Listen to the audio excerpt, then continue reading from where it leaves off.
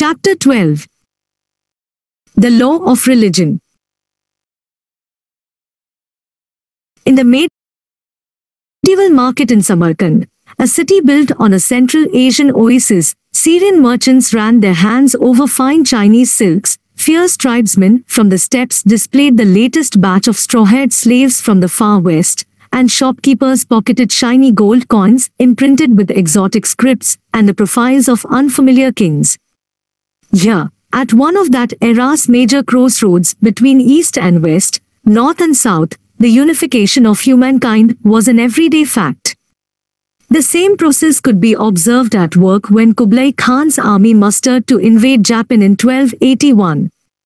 Mongol cavalrymen in skins and furs rubbed shoulders with Chinese foot soldiers in bamboo hats. Drunken Korean auxiliaries picked fights with tattooed sailors from the South China Sea. Engineers from Central Asia listened with dropping jaws to the tall tales of European adventurers, and all obeyed the command of a single emperor. Meanwhile, around the Holy Kaaba in Mecca, human unification was proceeding by other means. Had you been a pilgrim to Mecca, circling Islam's holiest shrine in the year 1300, you might have found yourself in the company of a party from Mesopotamia, their robes floating in the wind, their eyes blazing with ecstasy, and their mouths repeating one after the other the 99 names of God. Just ahead you might have seen a weather-beaten Turkish patriarch from the Asian steppes, hobbling on a stick and stroking his beard thoughtfully. To one side, gold jewelry shining against jet-black skin, might have been a group of Muslims from the African kingdom of Mali. The aroma of clove, turmeric, cardamom and sea salt would have signaled the presence of brothers from India, or perhaps from the mysterious Spice Islands further east. Today religion is often considered a source of discrimination, disagreement and disunion. Yet, in fact, religion has been the third great unifier of humankind, alongside money and empires. Since all social orders and hierarchies are imagined, they are all fragile, and the larger the society, the more fragile it is. The crucial historical role of religion has been to give superhuman legitimacy to these fragile structures. Religions assert that our laws are not the result of human caprice, but are ordained by an absolute and supreme authority. This helps place at least some fundamental laws beyond challenge, thereby ensuring social stability. Religion can thus be defined as a system of human norms and values that is founded on a belief in a superhuman order. This involves two distinct criteria. 1. Religions hold that there is a superhuman order, which is not the product of human whims or agreements. Professional football is not a religion, because despite its many laws, rites and often bizarre rituals, everyone knows that human beings invented football themselves, and FIFA may at any moment enlarge the size of the goal or cancel the offside rule. 2. Based on this superhuman order, religion establishes norms and values that it considers binding. Many Westerners today believe in ghosts, fairies and reincarnation, but these beliefs are not a source of moral and behavioral standards. As such, they do not constitute a religion. Despite their ability to legitimize widespread social and political orders, not all religions have actuated this potential. In order to unite under its aegis a large expanse of territory inhabited by disparate groups of human beings, a religion must possess two further qualities. First, it must espouse a universal superhuman order that is true always and everywhere. Second, it must insist on spreading this belief to everyone. In other words, it must be universal and missionary. The best-known religions of history, such as Islam and Buddhism, are universal and missionary. Consequently, people tend to believe that all religions are like them. In fact, the majority of ancient religions were local and exclusive. Their followers believed in local deities and spirits, and had no interest in converting the entire human race. As far as we know, universal and missionary religions began to appear only in the first millennium BC. Their emergence was one of the most important revolutions in history, and made a vital contribution to the unification of humankind, much like the emergence of universal empires and universal money. Silencing the lambs. When animism was the dominant belief system, human norms and values had to take into consideration the outlook and interests of a multitude of other beings, such as animals, plants, fairies and ghosts. For example, a forager band in the Ganges Valley may have established a rule forbidding people to cut down a particularly large fig tree, lest the fig tree spirit become angry and take revenge. Another forager band living in the Indus Valley may have forbidden people from hunting white-tailed foxes, because a white-tailed fox once revealed to a wise old woman where the band might find precious obsidian. Such religions tended to be very local in outlook, and to emphasize the unique features of specific locations, climates, and phenomena. Most foragers spent their entire lives within an area of no more than 1,000 square kilometers. In order to survive, the inhabitants of a particular valley needed to understand the superhuman order that regulated their valley, and to adjust their behavior accordingly. It was pointless to try to convince the inhabitants of some distant valley to follow the same rules. The people of the Indus did not bother to send missionaries to the Ganges to convince locals not to hunt white-tailed foxes. The agricultural revolution seems to have been accompanied by a religious revolution. Hunter-gatherers picked and pursued wild plants and animals, which could be seen as equal in status to Homo sapiens. The fact that man hunted sheep did not make sheep inferior to man, just as the fact that tigers hunted man did not make man inferior to tigers. Beings communicated with one another directly and negotiated the rules governing their shared habitat. In contrast, farmers owned and manipulated plants and animals, and could hardly degrade themselves by negotiating with their possessions. Hence, the first religious effect of the agricultural revolution was to turn plants and animals from equal members of a spiritual round table into property. This, however, created a big problem. Farmers may have desired absolute control of their sheep, but they knew perfectly well that their control was limited. They could lock the sheep in pens, castrate rams, and selectively breed ewes, yet they could not ensure that the ewes conceived and gave birth to healthy lambs, nor could they prevent the eruption of deadly epidemics. How then to safeguard the fecundity of the flocks? A leading theory about the origin of the gods argues that gods gained importance because they offered a solution to this problem. Gods such as the fertility goddess, the sky god, and the god of medicine took center stage when plants and animals lost their ability to speak, and the god's main role was to mediate between humans and the mute plants and animals. Much of ancient mythology is in fact a legal contract in which humans promise everlasting devotion to the gods in exchange for mastery over plants and animals. The first chapters of the book of Genesis are a prime example. For thousands of years after the agricultural revolution, religious liturgy consisted mainly of humans sacrificing lambs, wine and cakes to divine powers, who in exchange promised abundant harvests and fecund flocks.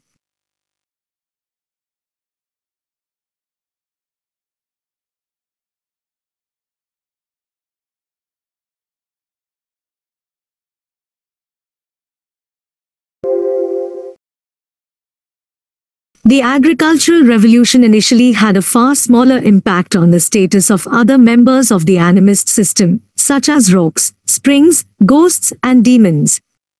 However, these too gradually lost status in favor of the new gods.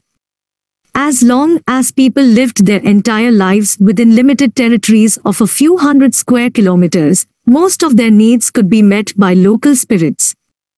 But once kingdoms and trade networks expanded, people needed to contact entities whose power and authority encompassed a whole kingdom or an entire trade basin. The attempt to answer these needs led to the appearance of polytheistic religions, from the Greek, poly is equal to many, theos is equal to God. These religions understood the world to be controlled by a group of powerful gods, such as the fertility goddess, the rain god, and the war god. Humans could appeal to these gods, and the gods might, if they received devotions and sacrifices, deign to bring rain, victory, and health. Animism did not entirely disappear at the advent of polytheism. Demons, fairies, ghosts, holy rocks, holy springs, and holy trees remained an integral part of almost all polytheist religions. These spirits were far less important than the great gods, but for the mundane needs of many ordinary people, they were good enough. While the king in his capital city sacrificed dozens of fat rams to the great war god, praying for victory over the barbarians, the peasant in his hut lit a candle to the victory fairy, praying that she help cure his sick son. Yet the greatest impact of the rise of great gods was not on sheep or demons, but upon the status of Homo sapiens. Animists thought that humans were just one of many creatures inhabiting the world. Polytheists, on the other hand, increasingly saw the world as a reflection of the relationship between gods and humans. Our prayers, our sacrifices, our sins, and our good deeds determine the fate of the entire ecosystem. A terrible flood might wipe out billions of ants, grasshoppers, turtles, antelopes, giraffes, and elephants, just because a few stupid sapiens made the gods angry. Polytheism thereby exalted not only the status of the gods, but also that of humankind. Less fortunate members of the old animist system lost their stature and became either extras or silent decor in the great drama of man's relationship with the gods. The benefits of idolatry. 2000 years of monotheistic brainwashing have caused most Westerners to see polytheism as ignorant and childish idolatry. This is an unjust stereotype. In order to understand the inner logic of polytheism, it is necessary to grasp the central idea buttressing the belief in many gods. Polytheism does not necessarily dispute the existence of a single power or law governing the entire universe. In fact, most polytheist and even animist religions recognized such a supreme power that stands behind all the different gods, demons, and holy rocks. In classical Greek polytheism, Zeus, Hera, Apollo, and their colleagues were subject to an omnipotent and all-encompassing power, fate, Moira, Ananke. Nordic gods, too, were enthralled to fate, which doomed them to perish in the cataclysm of Ragnarok, the twilight of the gods. In the polytheistic religion of the Yoruba of West Africa, all gods were born of the supreme god Olodumare, and remained subject to him.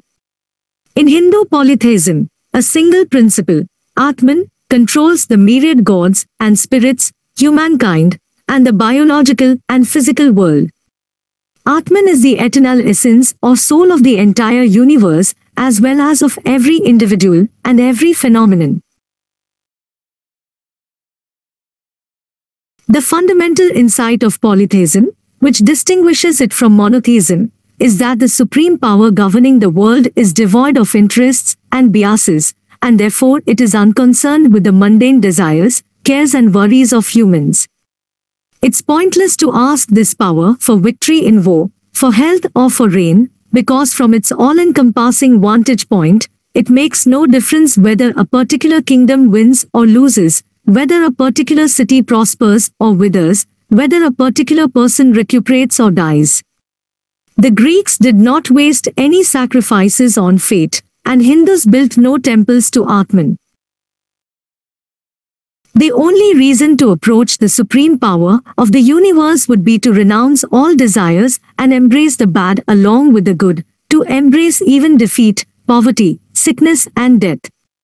Thus some Hindus, known as sadhus or sannyasis, devote their lives to uniting with Atman, thereby achieving enlightenment. They strive to see the world from the viewpoint of this fundamental principle, to realize that from its eternal perspective all mundane desires and fears are meaningless and ephemeral phenomena, Most Hindus, however, are not sadhus. They are sunk deep in the morass of mundane concerns, where Atman is not much help. For assistance in such matters, Hindus approach the gods with their partial powers. Precisely because their powers are partial rather than all-encompassing, gods such as Ganesha, Lakshmi and Saraswati have interests and biases. Humans can therefore make deals with these partial powers and rely on their help in order to win wars and recuperate from illness. There are necessarily many of these smaller powers, since once you start dividing up the all-encompassing power of a supreme principle, you'll inevitably end up with more than one deity. Hence the plurality of gods. The insight of polytheism is conducive to far-reaching religious tolerance.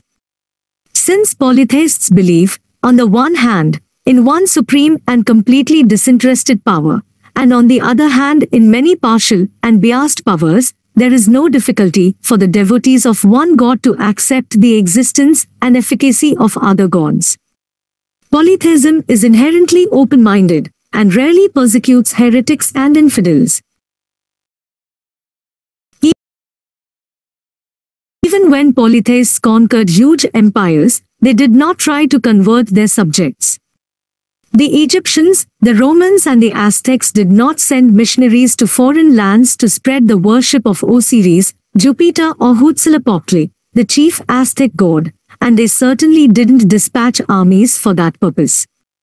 Subject peoples throughout the empire were expected to respect the empire's gods and rituals, since these gods and rituals protected and legitimized the empire. Yet they were not required to give up their local gods and rituals. In the Aztec Empire, subject peoples were obliged to build temples for Huitzilopochtli, but these temples were built alongside those of local gods, rather than in their stead. In many cases the imperial elite itself adopted the gods and rituals of subject people. The Romans happily added the Asian goddess Cybele and the Egyptian goddess Isis to their pantheon. The only god that the Romans long refused to tolerate was the monotheistic and evangelizing god of the Christians. The Roman Empire did not require the Christians to give up their beliefs and rituals, but it did expect them to pay respect to the empire's protector gods and to the divinity of the emperor. This was seen as a declaration of political loyalty. When the Christians vehemently refused to do so, and went on to reject all attempts at compromise, the Romans reacted by persecuting what they understood to be a politically subversive faction. And even this was done half-heartedly.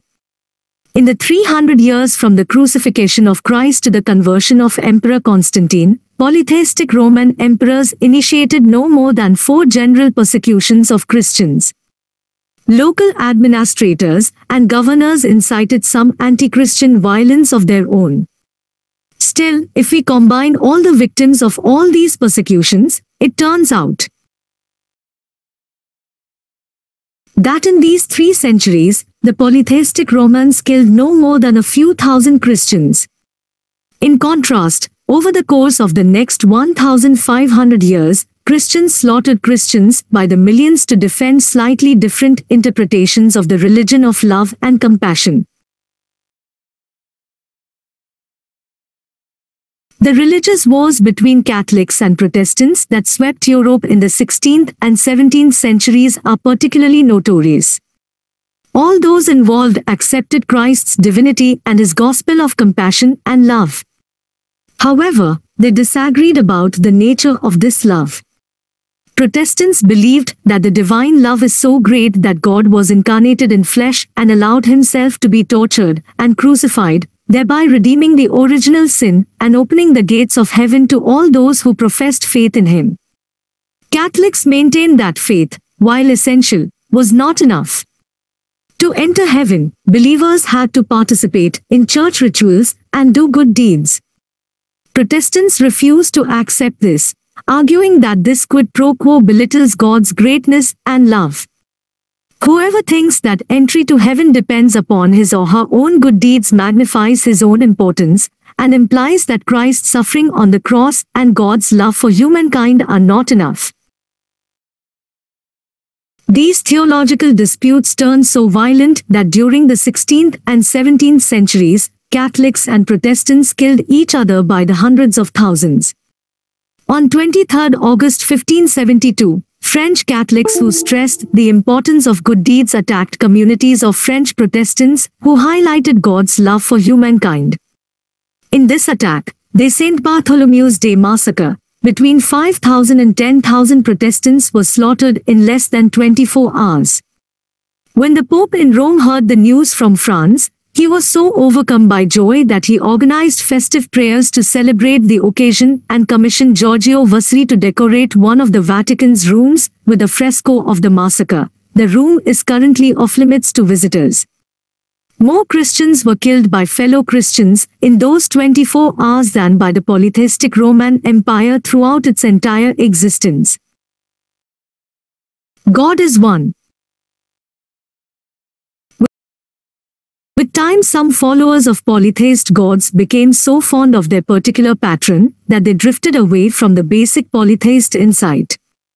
They began to believe that their god was the only god, and that he was in fact the supreme power of the universe. Yet at the same time they continued to view him as possessing interests and biases, and believed that they could strike deals with him.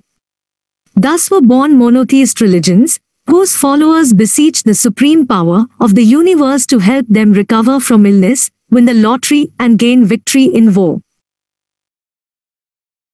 The first monotheist religion known to us appeared in Egypt, c. 350 BC, when Pharaoh Akhenaten declared that one of the minor deities of the Egyptian pantheon, the god Aten, was, in fact, the supreme power ruling the universe. Akhenaten institutionalized the worship of Aten as the state religion and tried to check the worship of all other gods. His religious revolution, however, was unsuccessful. After his death, the worship of Aten was abandoned in favor of the old pantheon. Polytheism continued to give birth here and there to other monotheist religions, but they remained marginal, not least because they failed to digest their own universal message.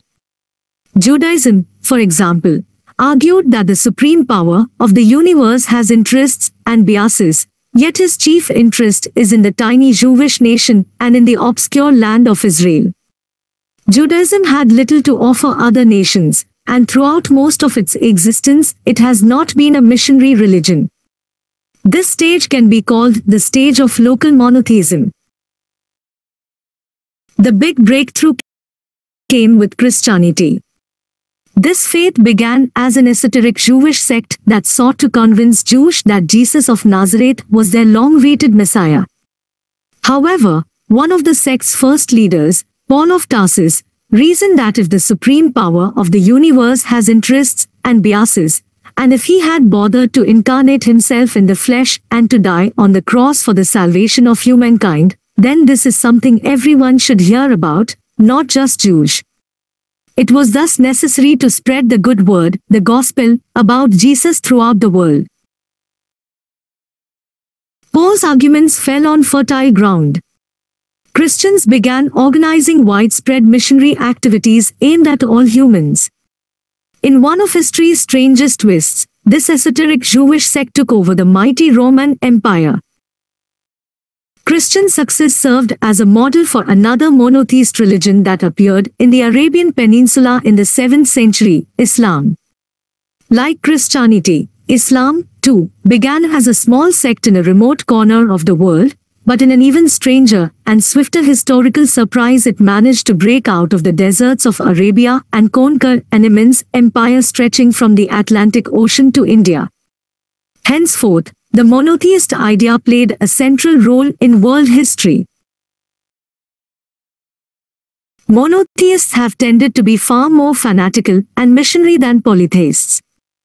A religion that recognizes the legitimacy of other faiths implies either that its God is not the supreme power of the universe, or that it received from God just part of the universal truth. Since monotheists have usually believed that they are in possession of the entire message of the one and only God, they have been compelled to discredit all other religions. Over the last 2 millennia, monotheists repeatedly tried to strengthen their hand by violently exterminating all competition. It worked. At the beginning of the 1st century AD, there were hardly any monotheists in the world. Around AD 500, one of the world's largest empires, the Roman Empire, was a Christian polity, and missionaries were busy spreading Christianity to other parts of Europe, Asia and Africa. By the end of the first millennium AD, most people in Europe, West Asia and North Africa were monotheists, and empires from the Atlantic Ocean to the Himalayas claimed to be ordained by the single great god. By the early 16th century, monotheism dominated most of Afro-Asia, with the exception of East Asia and the southern parts of Africa, and it began extending long tentacles towards South Africa, America and Oceania. Today most people outside East Asia adhere to one monotheist religion or another, and the global political order is built on monotheistic foundations. Yet just as animism continued to survive within polytheism, so polytheism continued to survive within monotheism. In theory, once a person believes that the supreme power of the universe has interests and biases, what's the point in worshipping partial powers? Who would want to approach a lowly bureaucrat when the president's office is open to you? Indeed, monotheist theology tends to deny the existence of all gods except the supreme God, and to pour hellfire and brimstone over anyone who dares worship them. Yet there has always been a chasm between theological theories and historical realities. Most people have found it difficult to digest the monotheist idea fully. They have continued to divide the world into we and they, and to see the supreme power of the universe as too distant and alien for their mundane needs. The monotheist religions expelled the gods through the front door with a lot of fanfare, only to take them back in through the side window. Christianity, for example, developed its own pantheon of saints, whose cults differed little from those of the polytheistic gods. Just as the god Jupiter defended Rome and Huitzilopochtli protected the Aztec Empire, so every Christian kingdom had its own patron saint who helped it overcome difficulties and win wars. England was protected by St. George, Scotland by St. Andrew, Hungary by St. Stephen, and France had St. Martin. Cities and towns, professions, and even diseases each had their own saint. The city of Milan had Saint Ambrose, while Saint Mark watched over Venice. Saint Florian protected chimney cleaners, whereas Saint Matthew lent a hand to tax collectors in distress. If you suffered from headaches you had to pray to Saint Agathias, but if from toothaches, then Saint Apollonia was a much better audience. The Christian saints did not merely resemble the old polytheistic gods. Often they were these very same gods in disguise. For example, the chief goddess of Celtic Ireland prior to the coming of Christianity was Brigid. When Ireland was Christianized, Brigid too was baptized. She became Saint Brigid, who to this day is the most revered saint in Catholic Ireland. The battle of good and evil. Polytheism gave birth not merely to monotheist religions, but also to dualistic ones. Dualistic religions espouse the existence of two opposing powers, good and evil. Unlike monotheism, dualism believes that evil is an independent power, neither created by the good God, nor subordinate to it. Dualism explains that the entire universe is a battleground between these two forces, and that everything that happens in the world is part of the struggle.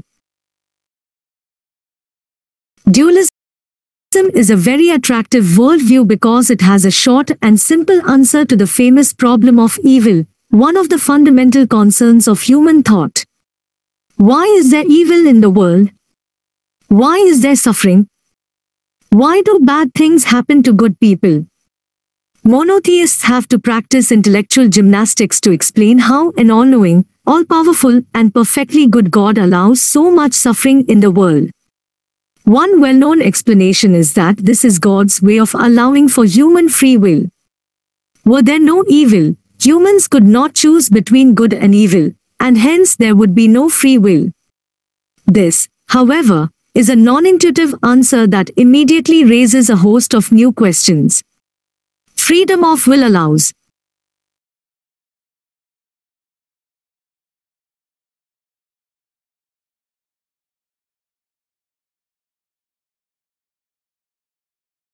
humans to choose evil.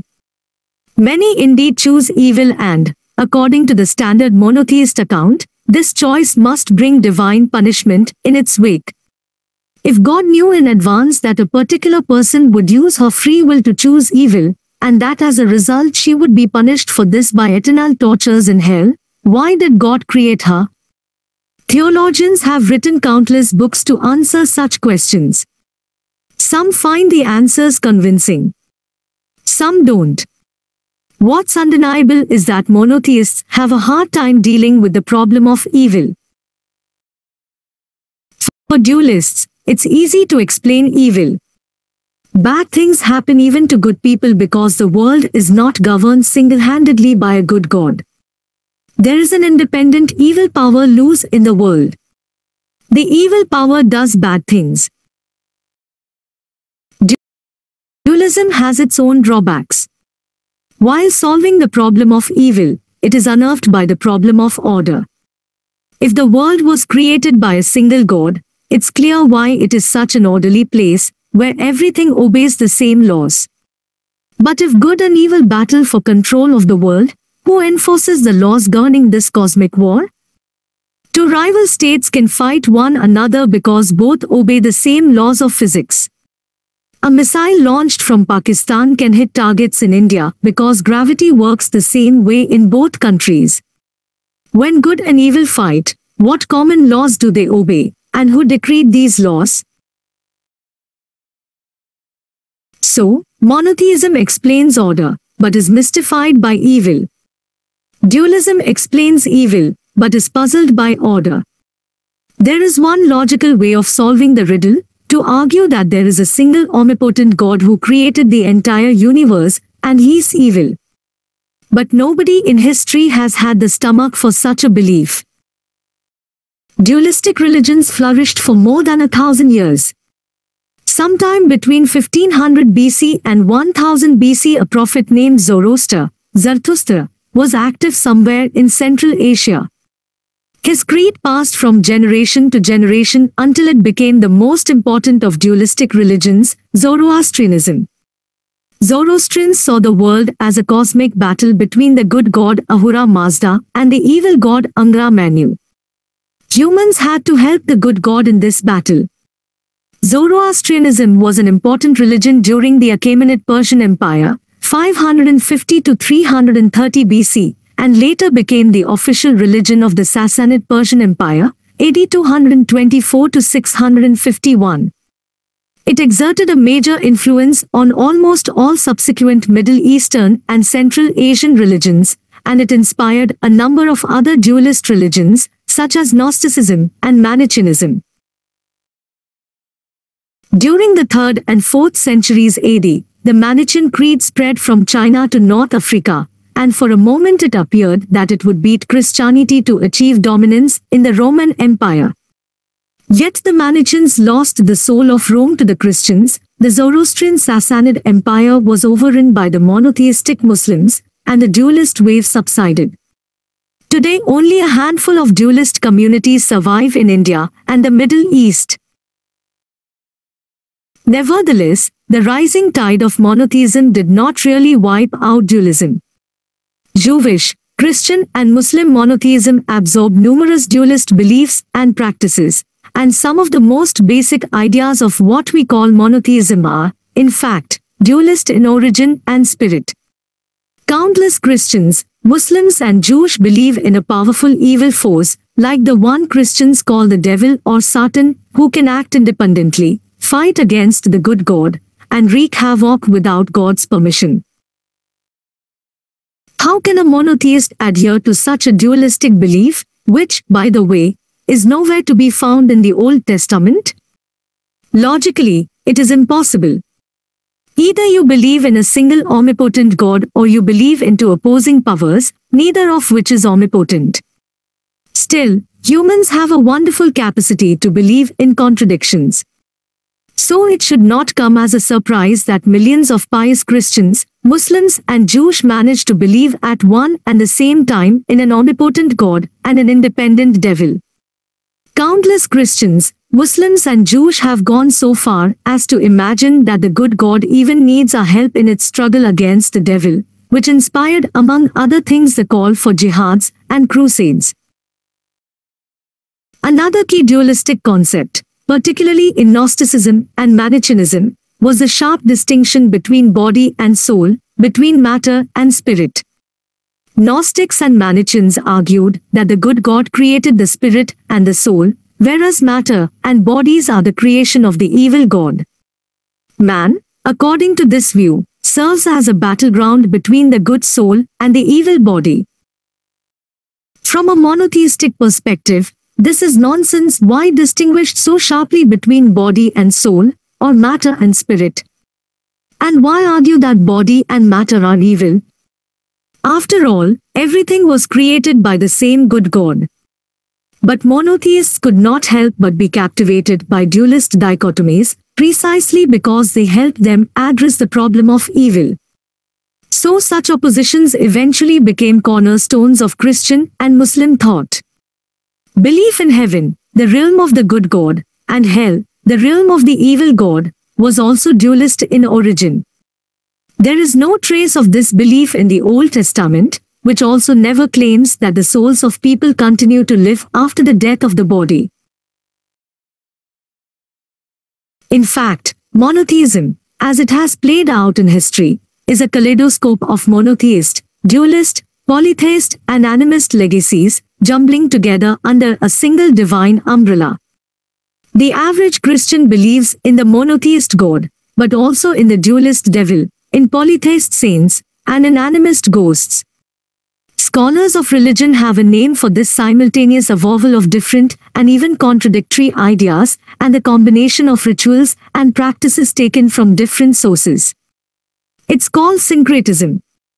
Syncretism might, in fact, be the single great world religion. The law of nature. All the religions we have discussed so far share one important characteristic. They all focus on a belief in gods and other supernatural entities. This seems obvious to Westerners, who are familiar mainly with monotheistic and polytheist creeds. In fact, however, the religious history of the world does not boil down to the history of gods. During the first millennium BC, religions of an altogether new kind began to spread through Afroasia. The newcomers, such as Jainism and Buddhism in India, Taoism and Confucianism in China, and Stoicism, Cynicism and Epicureanism in the Mediterranean basin, were characterized by their disregard of gods. These creeds maintained that the superhuman order governing the world is a product of natural laws rather than of divine wills and whims. Some of these natural law religions continued to espouse the existence of gods, but their gods were subject to the laws of nature no less than humans, animals and plants were. Gods had their niche in the ecosystem, just as elephants and porcupines had theirs, but could no more change the laws of nature than elephants can. A prime example is Buddhism, the most important of the ancient natural law religions, which remains one of the major faiths. The central figure of Buddhism is not a god but a human being, Siddhartha Gautama. According to Buddhist tradition, Gautama was heir to a small Himalayan kingdom, sometime around 500 BC. The young prince was deeply affected by the suffering evident all around him. He saw that men and women, children and old people, all suffer not just from occasional calamities such as war and plague, but also from anxiety, frustration and discontent, all of which seem to be an inseparable part of the human condition. People pursue wealth and power, acquire knowledge and possessions, beget sons and daughters, and build houses and palaces. Yet no matter what they achieve, they are never content. Those who live in poverty dream of riches. Those who have 1 million want 2 million. Those who have 2 million want 10 million. Even the rich and famous are rarely satisfied. They too are haunted by ceaseless cares and worries, until sickness, old age and death put a bitter end to them. Everything that one has accumulated vanishes like smoke. Life is a pointless rat race. But how to escape it? At the age of 29, Gautama slipped away from his palace in the middle of the night, leaving behind his family and possessions. He traveled as a homeless vagabond throughout northern India, searching for a way out of suffering. He visited ashrams and sat at the feet of gurus, but nothing liberated him entirely. Some dissatisfaction always remained. He did not despair. He resolved to investigate suffering on his own until he found a method for complete liberation. He spent 6 years meditating on the essence, causes and cures for human anguish. In the end, he came to the realization that suffering is not caused by ill fortune, by social injustice, or by divine whims. Rather, suffering is caused by the behavior patterns of one's own mind. Gautama's insight was that no matter what the mind experiences, it usually reacts with craving, and craving always involves dissatisfaction. When the mind experiences something distasteful, it craves to be rid of the irritation. When the mind experiences something pleasant, it craves that the pleasure will remain and will intensify. Therefore, the mind is always dissatisfied and restless. This is very clear when we experience unpleasant things, such as pain. As long as the pain continues, we are dissatisfied and do all we can to avoid it. Yet even when we experience pleasant things, we are never content. We either fear that the pleasure might disappear, or we hope that it will intensify. People dream for years about finding love but are rarely satisfied when they find it. Some become anxious that their partner will leave, others feel that they have settled cheaply and could have found someone better. And we all know people who manage to do both. Great gods can send us rain, social institutions can provide justice and good health care, and lucky coincidences can turn us into millionaires, but none of them can change our basic mental patterns. Hence even the greatest kings are doomed to live in angst, constantly fleeing grief and anguish, forever chasing after greater pleasures. Gautama found that there was a way to exit this vicious circle. If, when the mind experiences something pleasant or unpleasant, it simply understands things as they are, then there is no suffering. If you experience sadness without craving that the sadness go away, you continue to feel sadness but you do not suffer from it. There can actually be richness in the sadness. If you experience joy without craving that the joy linger and intensify, you continue to feel joy without losing your peace of mind. But how do you get the mind to accept things as they are, without craving? To accept sadness as sadness, joy as joy, pain as pain? Gautama developed a set of meditation techniques that train the mind to experience reality as it is, without craving. These practices train the mind to focus all its attention on the question, what am I experiencing now, rather than on what would I rather be experiencing. It is difficult to achieve this state of mind, but not impossible.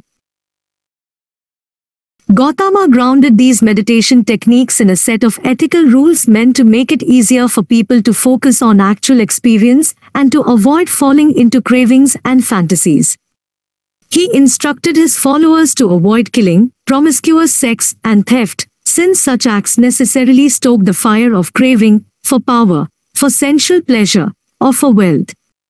When the flames are completely extinguished, craving is replaced by a state of perfect contentment and serenity, known as nirvana, the literal meaning of which is extinguishing the fire.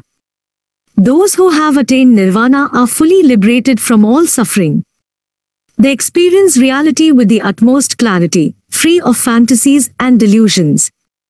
While they will most likely still encounter unpleasantness and pain, such experiences cause them no misery. A person who does not crave cannot suffer. According to Buddhist tradition, Gautama himself attained nirvana and was fully liberated from suffering. Henceforth he was known as Buddha, which means the enlightened one. Buddha spent the rest of his life explaining his discoveries to others so that everyone could be freed from suffering. He encapsulated his teachings in a single law: suffering arises from craving. The only way to be fully liberated from suffering is to be fully liberated from craving, and the only way to be liberated from craving is to train the mind to experience reality as it is. This law, known as dharma or dhamma, is seen by Buddhists as a universal law of nature. That suffering arises from craving is always and everywhere true, just as in modern physics E always equals mc. Buddhists are people who believe in this law and make it the fulcrum of all their activities. Belief in gods, on the other hand, is of minor importance to them. The first principle of monotheist religions is God exists. What does he want from me? The first principle of Buddhism is suffering exists. How do I escape it? Buddhism does not deny the existence of gods. They are described as powerful beings who can bring rains and victories, but they have no influence on the law that suffering arises from craving. If the mind of a person is free of all craving, no god can make him miserable. Conversely, once craving arises in a person's mind, all the gods in the universe cannot save him from suffering. Yet much like the monotheist religions, premodern natural law religions such as Buddhism never really rid themselves of the worship of gods. Buddhism told people that they should aim for the ultimate goal of complete liberation from suffering, rather than for stops along the way such as economic prosperity and political power. However, 99% of Buddhists did not attain nirvana, and even if they hoped to do so in some future lifetime, they devoted most of their present lives to the pursuit of mundane achievements. So they continued to worship various gods, such as the Hindu gods in India, the Bon gods in Tibet, and the Shinto gods in Japan. Moreover, as time went by, several Buddhist sects developed pantheons of Buddha and Bodhisattva. These are human and non-human beings with the capacity to achieve full liberation from suffering but who forego this liberation out of compassion, in order to help the countless beings still trapped in the cycle of misery. Instead of worshipping gods, many Buddhists began worshipping these enlightened beings, asking them for help not only in attaining nirvana, but also in dealing with mundane problems. Thus we find many Buddha and Bodhisattva throughout East Asia who spend their time bringing rain, stopping plagues, and even winning bloody wars, in exchange for prayers, colorful flowers, fragrant incense, and gifts of rice and candy. The worship of man. The last 300 years are often depicted as an age of growing secularism, in which religions have increasingly lost their importance. If we are talking about theist religions, this is largely correct. But if we take into consideration natural law religions, then modernity turns out to be an age of intense religious fervor, unparalleled missionary efforts, and the bloodiest wars of religion in history. The modern age has witnessed the rise of a number of new natural law religions, such as liberalism, communism, capitalism, nationalism, and Nazism. These creeds do not like to be called religions, and refer to themselves as ideologies. But this is just a semantic exercise. If a religion is a system of human norms and values that is founded on belief in a superhuman order, then Soviet communism was no less a religion than Islam. Islam is of course different from communism, because Islam sees the superhuman order governing the world as the edict of an omnipotent creator God, whereas Soviet communism did not believe in gods. But Buddhism too gives short shrift to gods, and yet we commonly classify it as a religion. Like Buddhists, communists believed in a superhuman order of natural and immutable laws that should guide human actions. Whereas Buddhists believe that the law of nature was discovered by Siddhartha Gautama, communists believed that the law of nature was discovered by Karl Marx, Friedrich Engels, and Vladimir Ilyich Lenin. The similarity does not end there. Like other religions, communism too has its holy scripts and prophetic books, such as Marx' Das Kapital, which foretold that history would soon end with the inevitable victory of the proletariat. Communism had its holidays and festivals, such as the 1st of May and the anniversary of the October Revolution. It had theologians adept at Marxist dialectics, and every unit in the Soviet army had a chaplain, called a commissar, who monitored the piety of soldiers and officers. Communism had martyrs, holy wars and heresies, such as Trotskyism. Soviet communism was a fanatical and missionary religion. A devout communist could not be a Christian or a Buddhist, and was expected to spread the gospel of Marx and Lenin even at the price of his or her life.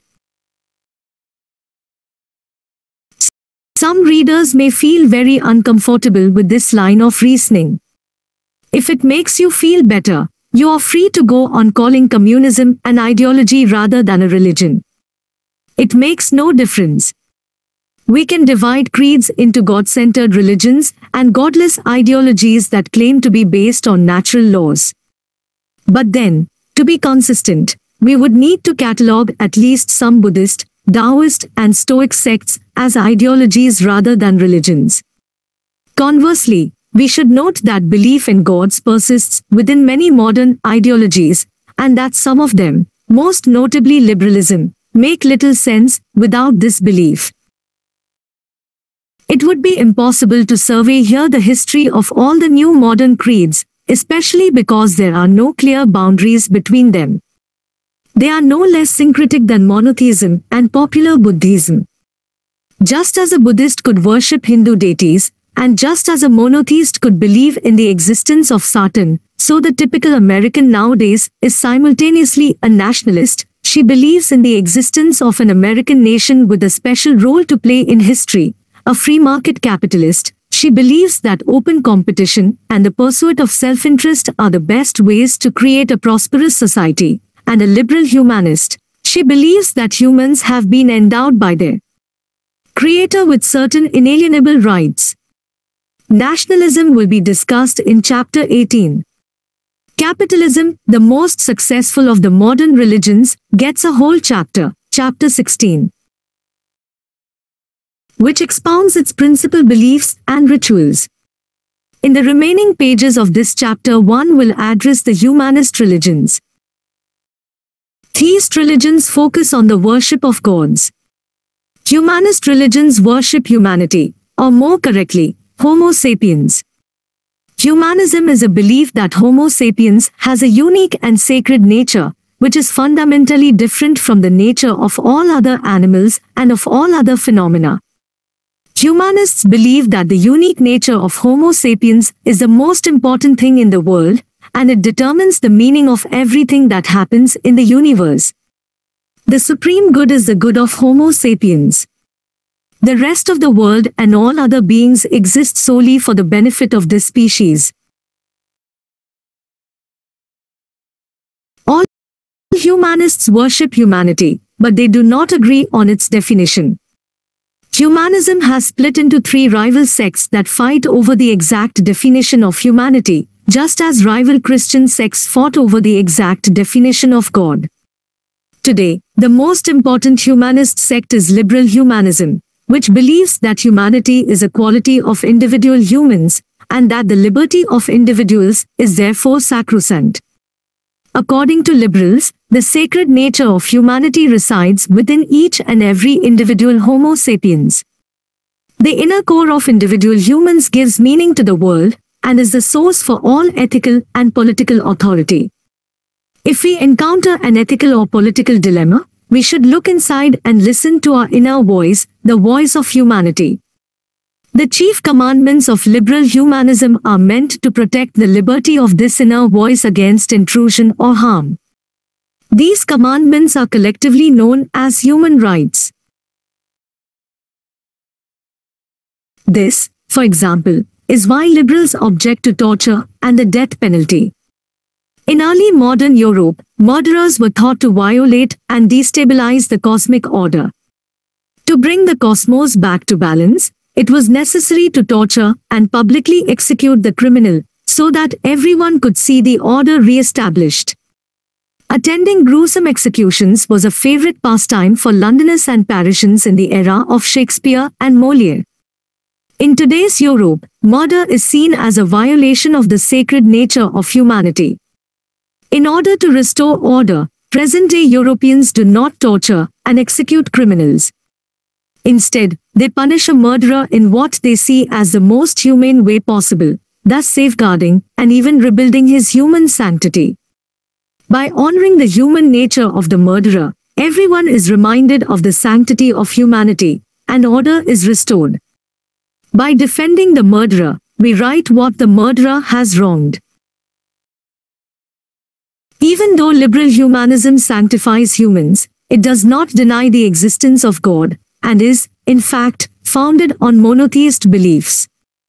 The liberal belief in the free and sacred nature of each individual is a direct legacy of the traditional Christian belief in free and eternal individual souls.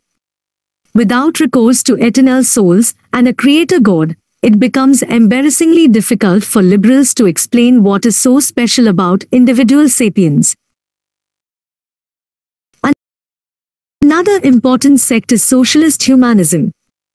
Socialists believe that humanity is collective rather than individualistic. They hold as sacred not the inner voice of each individual, but the species Homo sapiens as a whole. Whereas liberal humanism seeks as much freedom as possible for individual humans, socialist humanism seeks equality between all humans. According to socialists, inequality is the worst blasphemy against the sanctity of humanity, because it privileges peripheral qualities of humans over their universal essence. For example, when the rich are privileged over the poor, it means that we value money more than the universal essence of all humans, which is the same for rich and poor alike. Like liberal humanism, socialist humanism is built on monotheist foundations. The idea that all humans are equal is a revamped version of the monotheist conviction that all souls are equal before God. The only humanist sect that has actually broken loose from traditional monotheism is evolutionary humanism, whose most famous representatives are the Nazis. What distinguished the Nazis from other humanist sects was a different definition of humanity, one deeply influenced by the theory of evolution. In contrast to other humanists, the Nazis believed that humankind is not something universal and eternal, but rather a mutable species that can evolve or degenerate. Man can evolve into Superman, or degenerate into a subhuman. The main ambition of the Nazis was to protect humankind from degeneration and encourage its progressive evolution. This is why the Nazis said that the Aryan race, the most advanced form of humanity, had to be protected and fostered, while degenerate kinds of Homo sapiens like Jews, Roma, homosexuals, and the mentally ill had to be quarantined and even exterminated. The Nazis explained that Homo sapiens itself appeared when one superior population of ancient humans evolved, whereas inferior populations such as the Neanderthals became extinct. These different populations were at first no more than different races, but developed independently along their own evolutionary paths. This might well happen again. According to the Nazis, Homo sapiens had already divided into several distinct races, each with its own unique qualities. One of these races, the Aryan race, had the finest qualities: rationalism, beauty, integrity, diligence. The Aryan race therefore had the potential to turn man into Superman. Other races, such as Jews and blacks, were today's Neanderthals, possessing inferior qualities. If allowed to breed, and in particular to intermarry with Aryans, they would adulterate all human populations and doom Homo sapiens to extinction. Biologists have since debunked Nazi racial theory. In particular, genetic research conducted after 1945 has demonstrated that the differences between the various human lineages are far smaller than the Nazis postulated. But these conclusions are relatively new. Given the state of scientific knowledge in 1933, Nazi beliefs were hardly outside the pale. The existence of different human races, the superiority of the white race, and the need to protect and cultivate this superior race were widely held beliefs among most Western elites. Scholars in the most prestigious Western universities, using the orthodox scientific methods of the day, published studies that allegedly proved that members of the white race were more intelligent, more ethical, and more skilled than Africans or Indians. Politicians in Washington, London, and Canberra took it for granted that it was their job to prevent the adulteration and degeneration of the white race by, for example, restricting immigration from China or even Italy to iron countries such as the USA and Australia. Humanist religions, religions that worship humanity. Liberal humanism. Socialist humanism. Evolutionary humanism. Homo sapiens has a unique and sacred nature that is fundamentally different from the nature of all other beings and phenomena. The supreme good is the good of humanity. Humanity is individualistic and resides within each individual Homo sapiens. Humanity is collective and resides within the species Homo sapiens as a whole. Humanity is a mutable species. Humans might degenerate into subhumans or evolve into superhumans. The supreme commandment is to protect the inner core and freedom of each individual Homo sapiens. The supreme commandment is to protect equality within the species Homo sapiens. The supreme commandment is to protect humankind from degenerating into subhumans and to encourage its evolution into superhumans. These positions did not change simply because new scientific research was published. Sociological and political developments were far more powerful engines of change. In this sense, Hitler dug not just his own grave but that of racism in general. When he launched World War II, he compelled his enemies to make clear distinctions between us and them. Afterwards, precisely because Nazi ideology was so racist, racism became discredited in the West. But the change took time. White supremacy remained a mainstream ideology in American politics, at least until the 1960s. The White Australia policy, which restricted immigration of non-white people to Australia, remained in force until 1973. Aboriginal Australians did not receive equal political rights until the 1960s, and most were prevented from voting in elections because they were deemed unfit to function as citizens.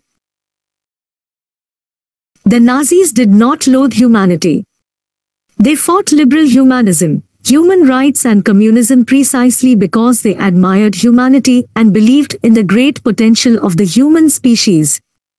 But following the logic of Darwinian evolution, they argued that natural selection must be allowed to weed out unfit individuals and leave only the fittest to survive and reproduce. By succoring the weak, liberalism and communism not only allowed unfit individuals to survive, they actually gave them the opportunity to reproduce, thereby undermining natural selection. In such a world, the fittest humans would inevitably drown in a sea of unfit degenerates. Humankind would become less and less fit with each passing generation, which could lead to its extinction. In 1942, German biology textbook explains in the chapter The Laws of Nature and Mankind that the supreme law of nature is that all beings are locked in a remorseless struggle for survival. After describing how plants struggle for territory, how beetles struggle to find mates, and so forth, the textbook concludes that the battle for existence is hard and unforgiving, but is the only way to maintain life. This struggle eliminates everything that is unfit for life, and selects everything that is able to survive. These natural laws are incontrovertible. Living creatures demonstrate them by their very survival. They are unforgiving. Those who resist them will be wiped out. Biology not only tells us about animals and plants, but also shows us the laws we must follow in our lives, and steels our wills to live and fight according to these laws. The meaning of life is struggle. Woe to him who sins against these laws. Then follows a quotation from Comfort. The person who attempts to fight the iron logic of nature thereby fights the principles he must hang for his life as a human being. To fight against nature is to bring about one's own destruction. At the dawn of the third millennium, the future of evolutionary humanism is unclear.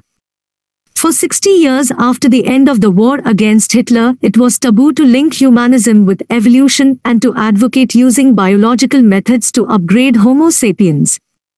But today such projects are back in vogue. No one speaks about exterminating lower races or inferior people, but many contemplate using our increasing knowledge of human biology to create superhumans. At the same time, a huge gulf is opening between the tenets of liberal humanism and the latest findings of the life sciences, a gulf we cannot ignore much longer. Our liberal political and judicial systems are founded on the belief that every individual has a sacred inner nature, indivisible and immutable, which gives meaning to the world, and which is the source of all ethical and political authority. This is a reincarnation of the traditional Christian belief in a free and eternal soul that resides within each individual. Yet over the last 200 years, the life sciences have thoroughly undermined this belief. Scientists studying the inner workings of the human organism have found no soul there. They increasingly argue that human behavior is determined by hormones, genes and synapses, rather than by free will, the same forces that determine the behavior of chimpanzees, wolves, and ants. Our judicial and political systems largely try to sweep such inconvenient discoveries under the carpet. But in all frankness, how long can we maintain the wall separating the Department of Biology from the departments of law and political science?